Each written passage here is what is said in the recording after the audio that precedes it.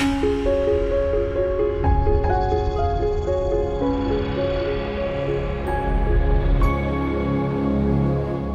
right, welcome. This is the last talk of the day. Thank you all for sticking around. So this is Cryptography Pitfalls. My name is John Downey, as you can see up on the slide. So I wanted to first frame this up with some context. Why do I want to talk to you about cryptography pitfalls? And part of it is whenever I visit with developers, I am a developer, I am on a team of developers, but I often see we're making a lot of the same mistakes over and over. We're building these crypto into these systems, and we're really bad at it, and it's causing kind of some of the same failures to reappear over and over. So this is really a cautionary tale. I personally love hearing stories of failure. I love trying to learn from stories of failure, and I wanted to ground this in real events. So I tried to tie into real research, cite real papers, real events in the news, and kind of present that to you. Because my goal is for you to take this back and go, okay, am I in over my head? Do I need to get professional help? Do I need to seek a consultancy to kind of help with these systems? Because all these folks who ostensibly should have known better have made these mistakes while implementing crypto in their systems. All right. So a little bit about me real quick. I work for Braintree. If you're not familiar, Braintree is a company that helps businesses accept payments. Companies like Uber, Airbnb, and GitHub, which I'm sure folks in here are familiar with at least one of those. So at Braintree, obviously we have a very concrete interest in cryptography and security, and so I do security at Braintree. You may not also know Braintree was founded here in Chicago.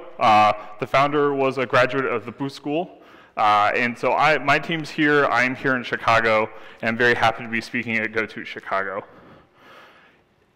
Another thing you may or may not know about Braintree is Braintree was acquired by PayPal a little over 2.5 years ago.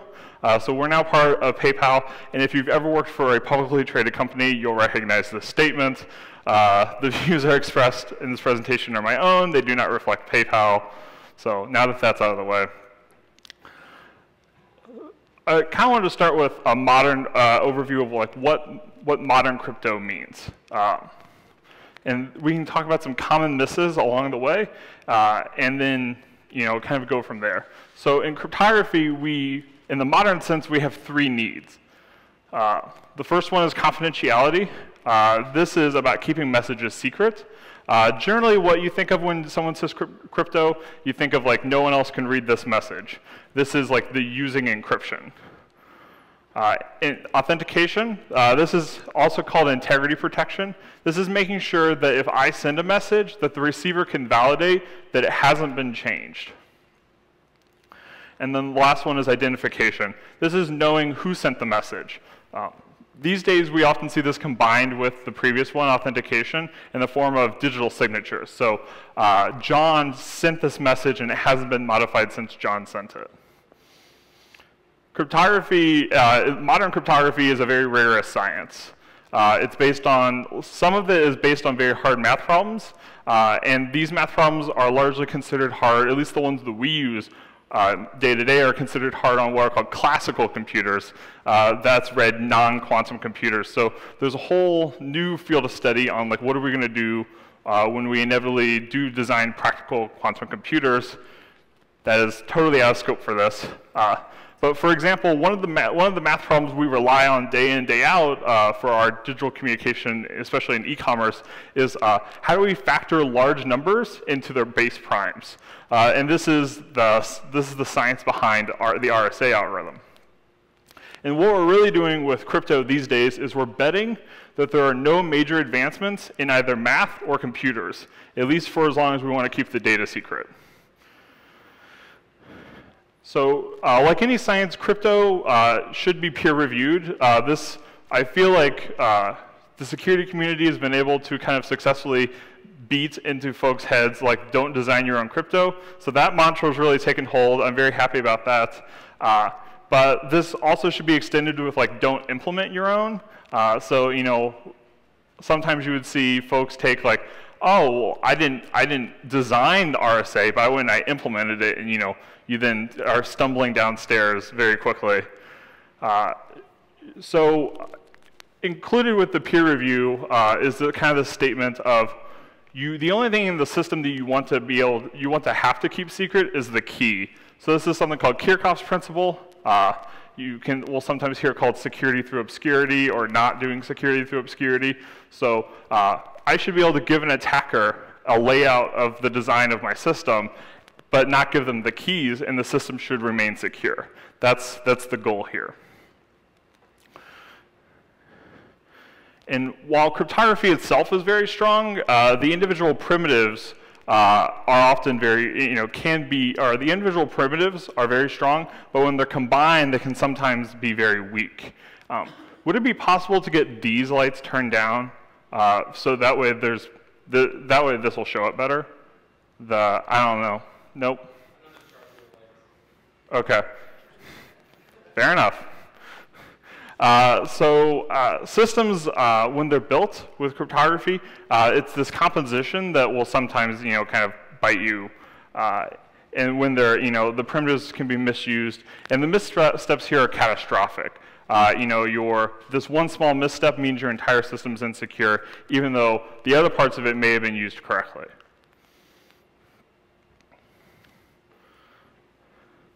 So I really like this quote, which I'll read to you real quickly.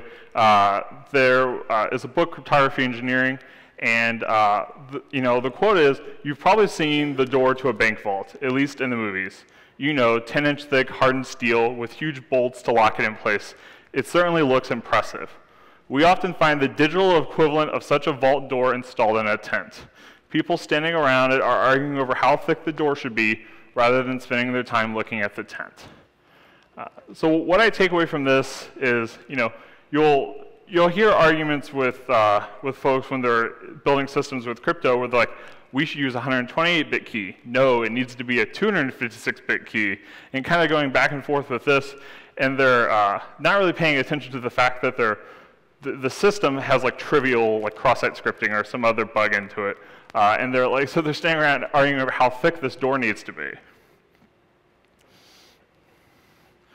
So if there's one thing you take away from this whole presentation, besides that, oh boy, everything's on fire, is that if you're going to be sending data in transit, this is data going across a network, use TLS. We used to call it SSL, but SSL, we don't call it that anymore because that's the old thing. TLS is the new thing.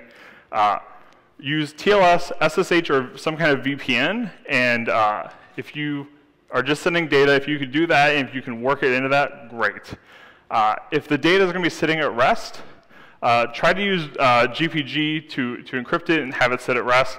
At rest means it's sitting on a hard disk, it's sitting in S3, it's sitting in somewhere.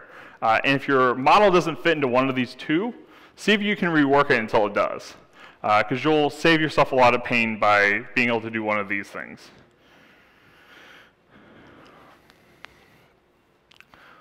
My general advice is always to avoid low-level libraries. Libraries like OpenSSL, PyCrypto, Bouncy Castle. I tend to describe these like I'm giving a developer a bucket full of razor blades, and I'm asking them to build me a saw. It's very easy to take these razor blades and misassemble them and hurt yourself.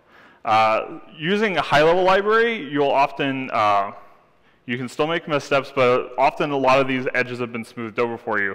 Something like libsodium or salt NaCl, which has bindings into C, Ruby, Python, most languages you would use. Or Google released a library called Keyzar in Python and Java, and I think now also C++. So these high-level libraries kind of abstract over a lot of the mistakes that are commonly made and hopefully take some of the edges off. So I promised pitfalls. So let's talk about some pitfalls in places where crypto goes wrong. All right, so first up is random number generators.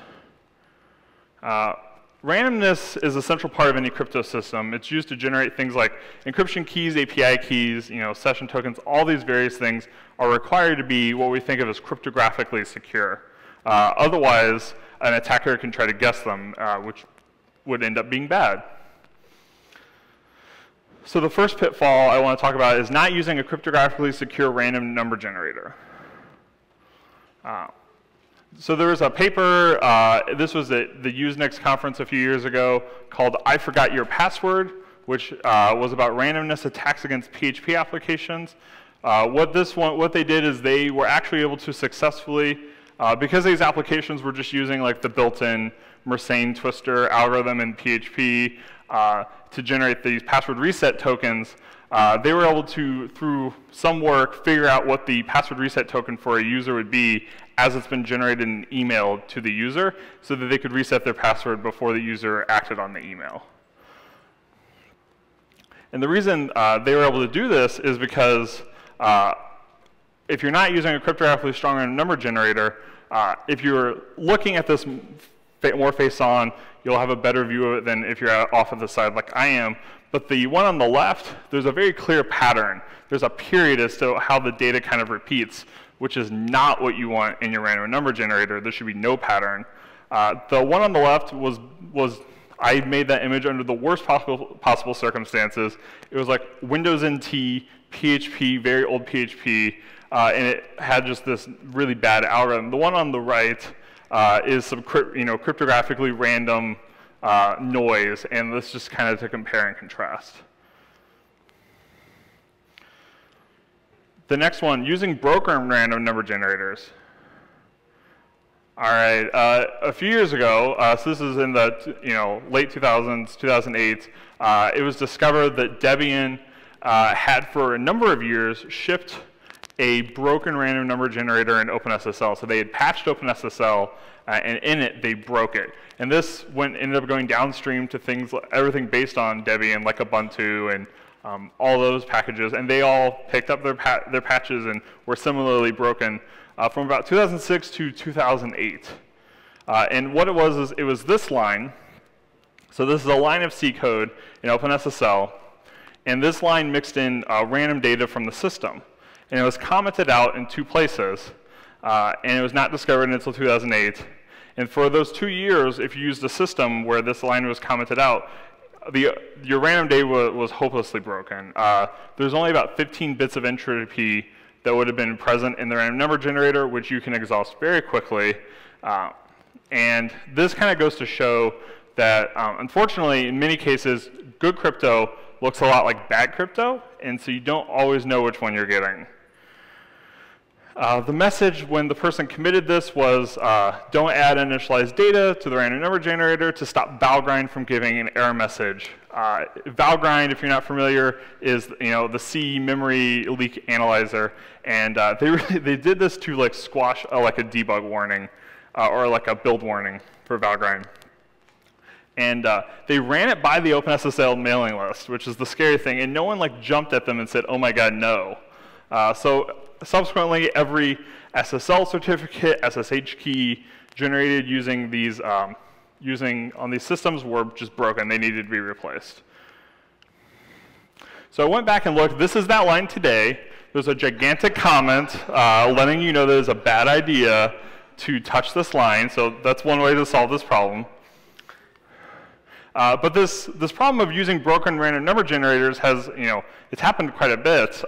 So this was the Android phones had a broken random number generator for a while, and how it was discovered was folks using Bitcoin apps on their phone started to notice their Bitcoins were being stolen.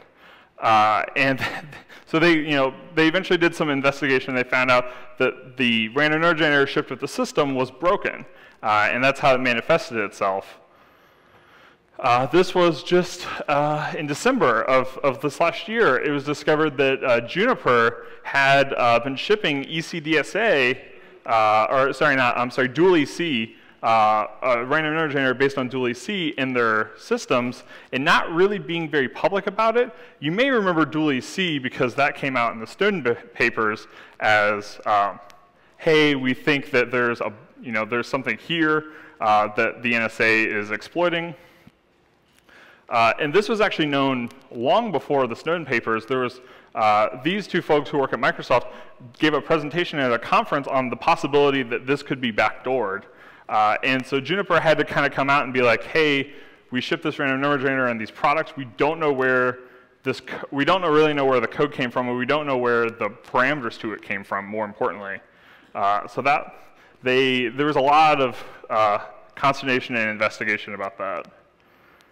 And then the last one, not using random data when it is required. All right, so the Sony PS3 was using elliptic curve digital signature algorithm, the ECDSA, which is a variant of the government's digital signature algorithm standard. And one thing to know about ECDSA is it requires a parameter called K that must be uniformly random every time you use the signature.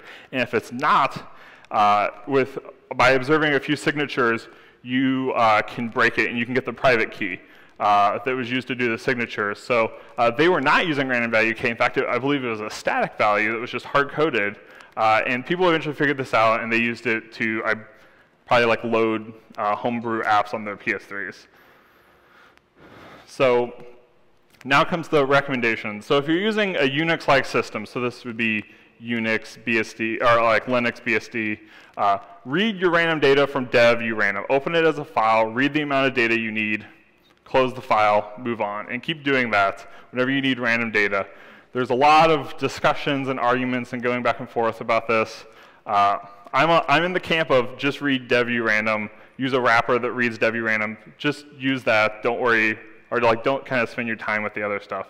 If you happen to be on Windows, in your .NET, there's a random number generator create, there's cryptgen random, pick whichever one is for your operating system. But generally, those are my recommendations when folks come up and ask. Next, I want to talk about hash functions. So hash functions are often also called a fingerprint. And so like fingerprints, no two things should have the same fingerprint. It's one way, meaning it's not reversible. If you just come up and look at one of my fingerprints, you wouldn't happen to know that it was mine unless you had some fingerprint database.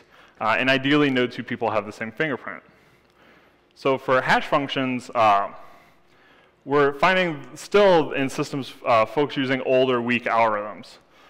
So this was in 2008, MD5 considered harmful today.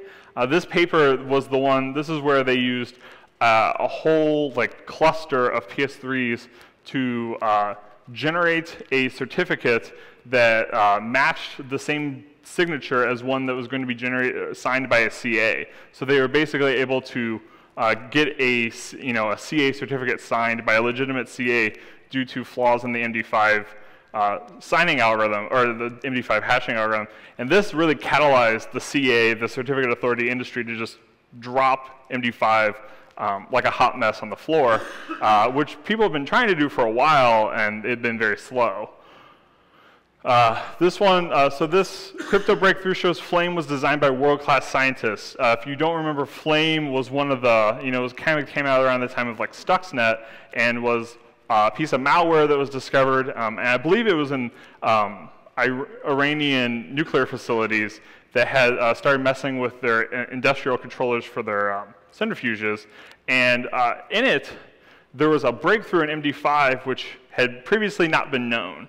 And they used that to bypass the Microsoft Windows Update facility and have the program appear like it was a legitimately signed program.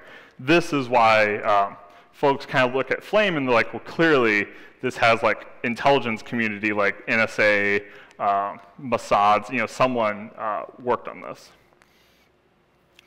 For a more recent example, freestart collisions in full SHA-1. So there's this move right now, and it has been for a little over a year, to get off of SHA-1 certificates on our SSL for our websites.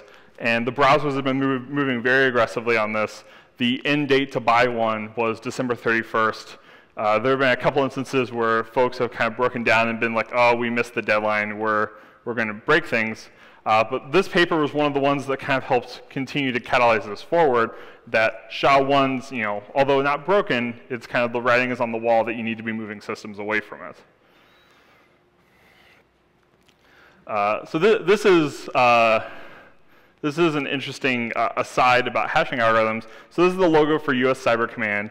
US Cyber Command must love hashing algorithms so much that the inner gold ring here has a hash in it. And if you look at it, it's this, which it's like, okay.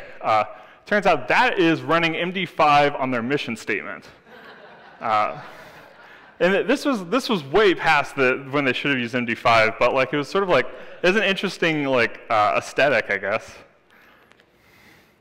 All right, misunderstanding checksums.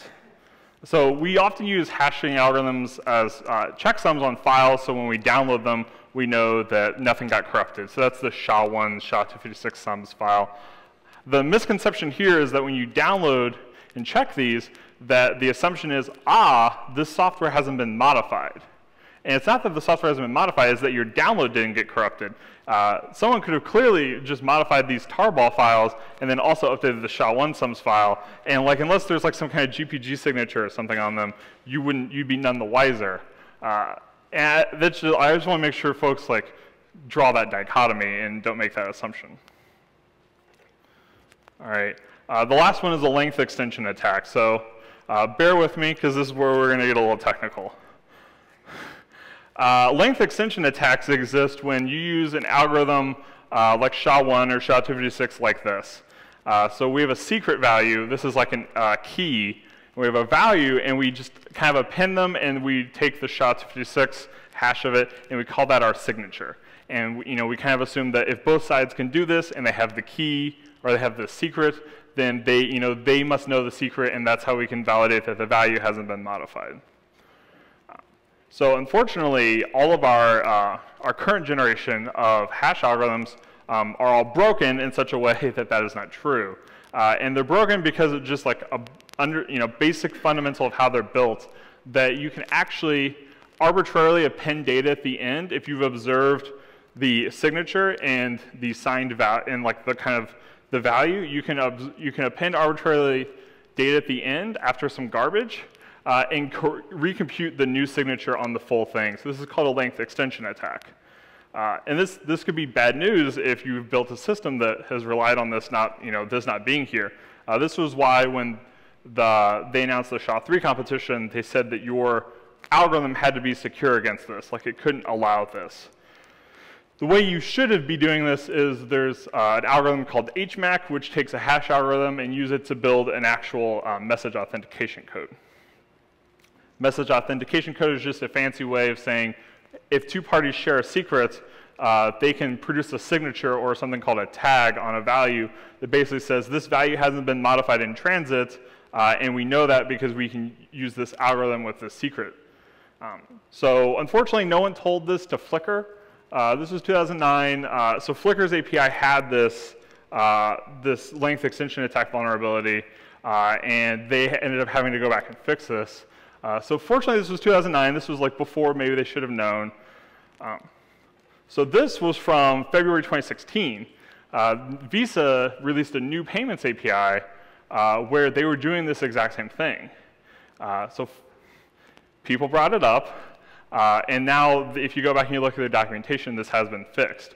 But this kind of goes to show you, like, we're still making these mistakes.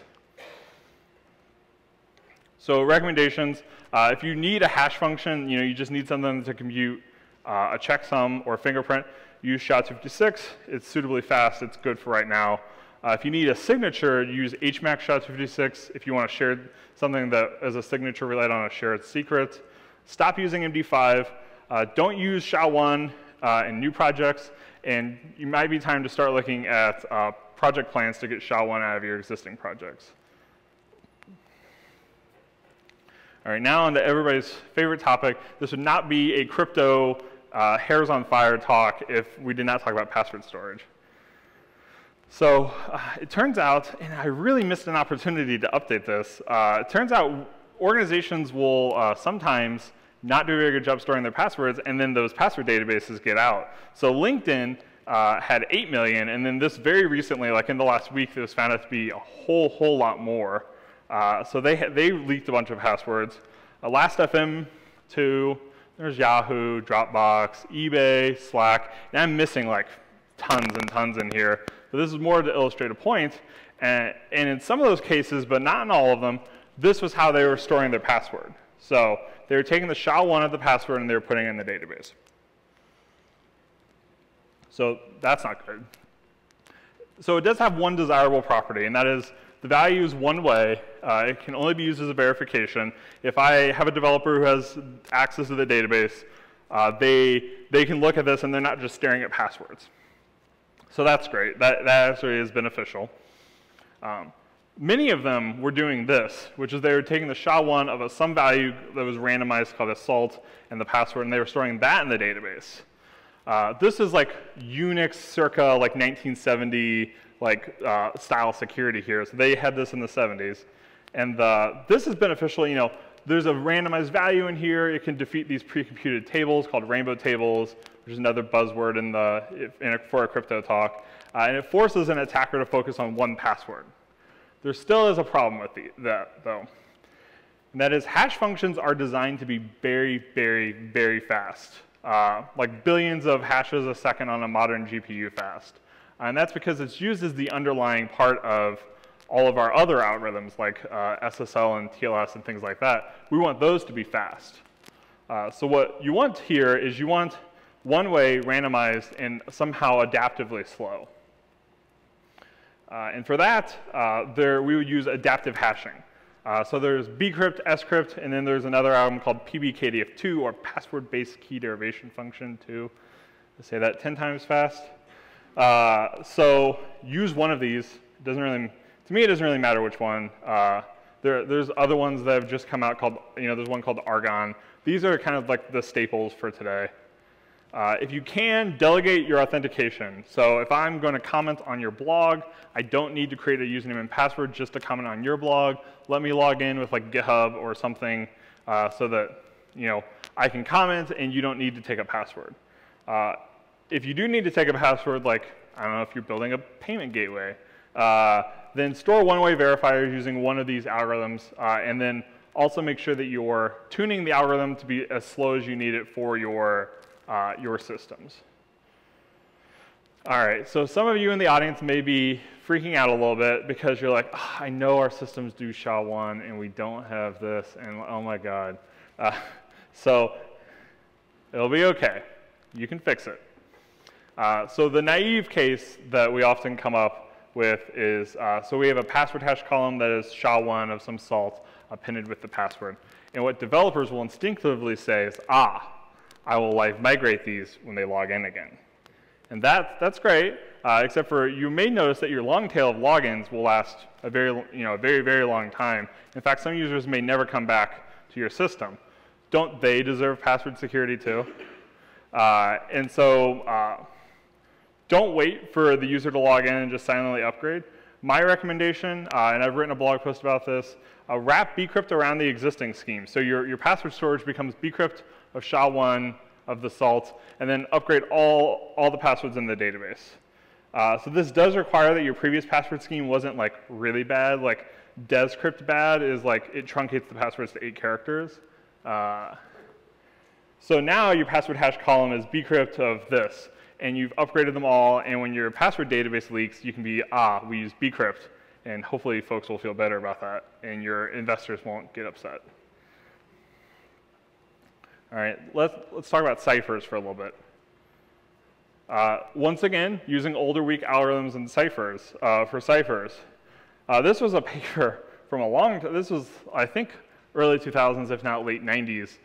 So this was back when DES, the digital encryption standard, was all the rage. And this was the federal government standard before AES. And it eventually got to the point where it was almost trivial to break this. And there was this project and paper called Copacabana, which was, hey, for less than $10,000, you could build a system that could break DES in a very reasonable amount of time. Today, it's even less. Like your Amazon bill would probably not be too much to break DES by yourself. And the unfortunate thing is there are still systems out there that have DES in them. There are still people who will build new systems that use DES. I'm not talking about triple DES. I'm talking about just like kind of the plain old digital encryption standard. And that's scary. This is another one. So we've known for a very, very long time that RC4 has flaws. It has a lot of flaws. It's a very elegant algorithm if you've ever kind of looked at it, but it has biases and there's all kinds of issues. And yet RC4 is still used for a lot of websites. It's still used in a lot of TLS sessions. There is an attack and a movement called RC4 No More that is trying to get websites to stop using RC4. And I encourage you to go back and if your servers are still using RC4, you really should be finding an alternative. There are many other good ones in TLS to use. All right, next up, using ECB mode for block ciphers. First, we'll need to do a quick refresher on what AES is. So AES is a block cipher. It's a pair of functions, an encrypt function and a decrypt function. Those take two values. The first one is a key, which comes in 3 flavors per the requirement. And the second value is this either plain text or ciphertext, which is 128 bits, period. That's the block size. It's called the block size, and that's all AES will do. So you pass one in, you get out the ciphertext, you pass on the ciphertext, you get out the plain text. That's great. But what if my data is longer than 128 bits? So trivially, what most would come to is, oh, we'll just break this up into 16 byte or 120-bit chunks and just encrypt one at a time. And so the industry is way ahead of you. This is called ECB, or electronic code book. The problem with this is that if there's any kind of structure in the data you're encrypting, that structure is going to shine through. So here is the Braintree logo, and then here it is encrypted using ECB. So the structure clearly shown through. If you don't think your document has structure, you're probably wrong. A lot of documents have structure. So what you ideally want is at the bottom where it just looks like random garbage. So this is kind of demonstrate, if you see the word ECB, and unfortunately it's the default in many cases in your system, you could be potentially leaving something in there that you don't realize. So the last one in this, not using authenticated encryption. So it has been shown and proven now that, you remember at the beginning we had confidentiality and integrity? It's now been shown that if you don't have integrity, you will lose confidentiality. So that's what authenticated encryption is. That is saying that when I transmit a value, the other end needs to be able to validate the integrity and then decrypt it. And if they can't do that, then there will be issues, and there will be vulnerabilities that will allow the value to be modified, or some other similarly bad thing. So padding oracle attacks are very old news. So this paper was in 2010, but the original thing about padding oracle was from 2002 from Downey. These folks went on to do the beast vulnerability in TLS based on this, and then later on Poodle. That's what Poodle stands for, padding oracle. So these are practical attacks. And the other thing is you could build authenticated encryption into your system, but you could build it wrong like they did originally in TLS. And TLS kind of grew up in those dark ages where we didn't have a lot of solid research into crypto, at least the amount that we do now. And they unfortunately built the signature, so it is authenticated, but they built it backwards. They sign it and then they encrypt it. And they need to encrypt it and then sign it. And so that has allowed a bunch of different attacks. One of them was called Lucky 13 because there was timing differences in the code, and that leaked information. And so you were then able to use that to have a vulnerability. There was one more recently called Lucky -21, which is this code that they thought was timing complete, later got modified, and it was now once again timing sensitive and had issues. Apple very recently had an issue in iMessages where they didn't have integrity on top of their ciphertext for, I believe these were like SMS attachments in iMessage. So there was a paper from the Johns Hopkins University, or a couple of folks led by Johns Hopkins University that kind of talked about this. They called it dancing on the lip of the volcano, which is chosen ciphertext attacks in Apple iMessage. So this is another practical case very recently of a system being built that didn't have authenticated encryption in it, and it was subsequently broken. And I don't really always blame the developers because we're in a world of hurt. So behind this is an image of the PyCrypto documentation, which gives you this like litany of options, one of which is ECB mode, and then it doesn't really give you any kind of information about like which is secure, what will be causing a problem. It doesn't tell you anything about protecting the integrity. And then the example at the top, which I know you can't see this, uses CFB mode, which is cipher feedback mode, which nobody uses. Like that's like one of those things where it's like, yeah, it exists and it's described in Wikipedia, but very few systems actually use that. And like, why is that your example at the top? Like your example at the top should be a practical example that folks can copy and then use. So my recommendation here, prefer the secret box from Libsodium, stop using DES, stop building your own on top of AES, stop building encryption without integrity. What if you have to use AES? So occasionally folks will be like, I'm in an industry where I have to use AES. So my recommendation there, don't use ECB. You have to use authenticated encryption, so GCM mode. Even then, you have to verify the tag or the MAC first. There's like all kinds of other stuff that will cause an issue. It can go wrong, is all I'm saying. So good luck. TLS SSL verification. So there was a paper, The Most Dangerous Code in the World, which talked about non-browsers doing TLS. These are like mobile apps and server-side apps. And what they found is that they were not really upholding the two kind of things you must do in TLS very well. So the first one is some of them were not verifying the certificate chain.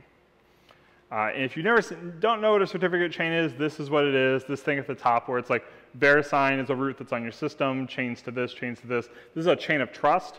These are protected with digital signatures all the way down to the website. So if you don't validate the certificate chain, you can just give them anything and they'll think it's a valid website. And so, someone can sit in the middle, intercept your traffic, and present you with a completely, fake certificate, and you'll happily send your traffic to them, which is not great if you're thinking of like a mobile banking application. So what would this look like in code or in command line? So curl has this flag called -k, which will basically turn off TLS verification. If you're using curl, and this is like a PHP code, you can say verify peer equal, set it to 0. Verify peer means I don't want to actually verify who I'm talking to. That seems like a bad thing to turn off. The second one that they found in a lot of cases is they were not verifying the host name of the other party. So if you don't verify the host name of the other party, they could present any valid certificate. Like I could present my certificate for jtdowney.com, my blog, and you think you're going to PayPal, and your mobile phone or whatever system would just accept it because it's a valid certificate, but they don't actually check who that certificate was issued for. And so there are problems here. So hostname verification is protocol independent, meaning like HTTP is different from SMTP, is different from all the other systems. And so thusly, OpenSSL doesn't have it built in. So each system has to kind of do it itself. Like libcurl does it. So if you have an HTTP library just sitting on OpenSSL, if you haven't done your own hostname verification, you're probably not doing it. And Rust actually just found this out. And like Hyper, the really popular HTTP library in Rust, was not doing hostname verification. Also, some people you can turn it off. Verify host, false, not good. Next, using a broken library. Hopefully by now we've all heard about Heartbleed.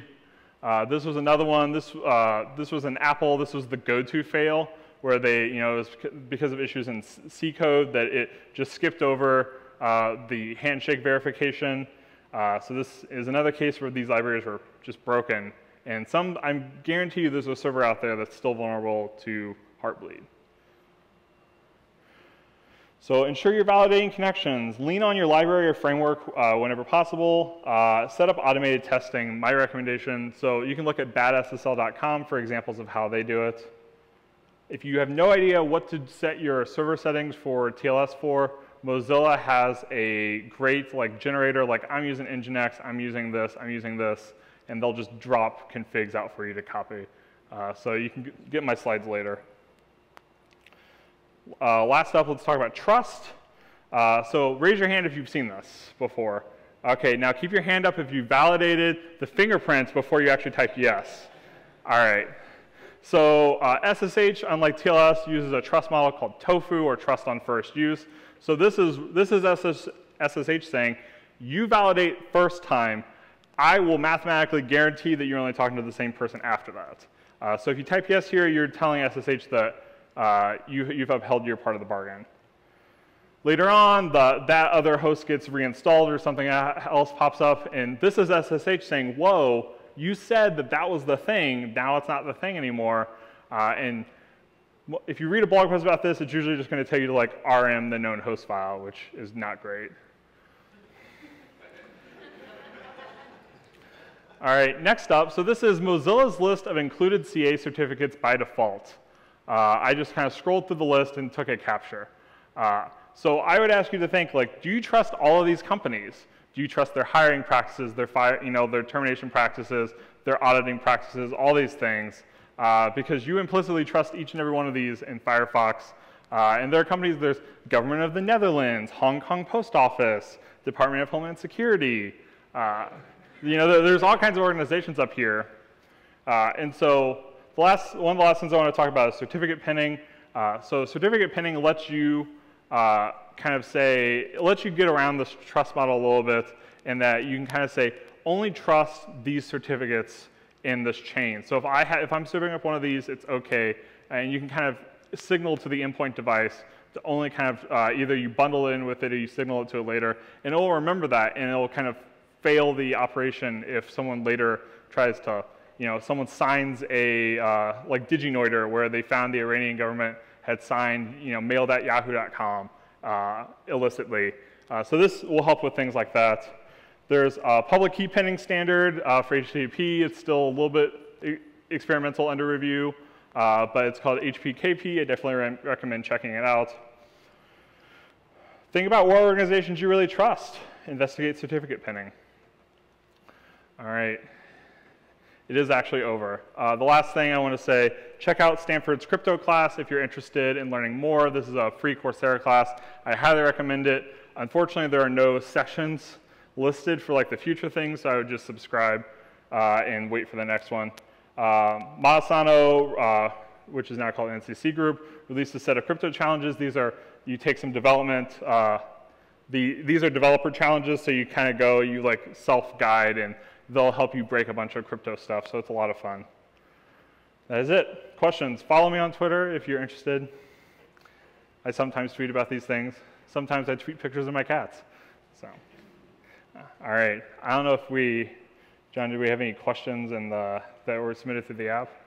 Otherwise, I'll take live questions, or you can all leave. No, we've just a question. Have you removed all traces of OpenSSL from your systems? So the question was, have you removed all traces of OpenSSL from your systems? So no, and I'll tell you why. So I think I may be a little bit different than some of the community in that I still believe in OpenSSL, and I'll tell you why. So Google has forked it into boring SSL and have tried to feed things back. So it has Google kind of behind it. They're backing it in for all their servers and in Chrome. They're kind of sitting on OpenSSL as their foundation and trying to improve it. The LibreSSL folks from the OpenBSD camp have kind of hard forked it and done a few things. So I think there's hope for it. The reason why I'm not so keen to just switch is because if you do a survey of the landscape, all the major competitors of it, especially in the open source space, have all had very nasty vulnerabilities in and around the time of Heartbleed. They've had the go-to fail was Apple's, but there was similar ones in new TLS. That's new as in the GNU organization. And then Polar and a bunch of others. So I'm not so quick to drop OpenSSL. It is the devil we know, and I think it's the devil we can tame a little bit more. So yeah. All right. No other questions. All right. Thank you.